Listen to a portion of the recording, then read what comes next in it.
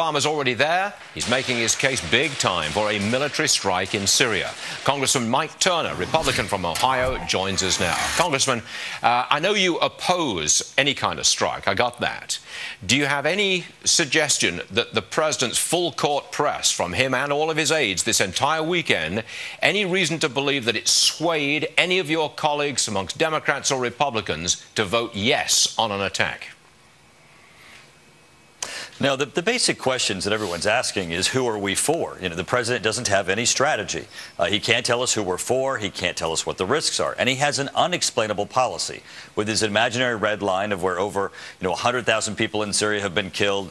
Assad can't use chemical weapons, but he already has. And the president's now saying, but it's in the large numbers of deaths that have occurred, so now we can take action. Again, without telling us who we're for.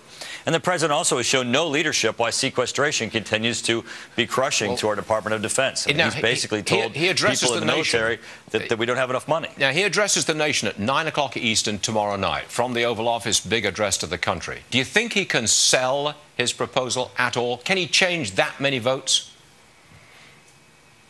Not from what I'm hearing from other members of Congress or even from the people here in Ohio. If he doesn't have an understanding of who we are for, and he certainly has not done his homework, he's not galvanized the international community. He has no plan or real strategy. Okay. At the same time, sequestration is a real issue. I'm sorry to jump in, Congressman, but you've obviously been back to your constituents over the weekend and over the summer. What are they telling you? Well, in my community, we have Wright-Patterson Air Force Base, and over 12,000 people have been furloughed through sequestration. One of their main issues is, when is the president going to show leadership in fully funding the Department of Defense? He's currently saying to people who work there, we don't have enough money to pay you, but we have enough money to take us into this conflict. Also, people are very reticent to do this without an understanding of the president articulating who are we for. He is unable to explain why we would be doing this other than the fact that he has declared this imaginary red line. You're a firm no, no way, not going to go for any kind of attack. That's your position, sir?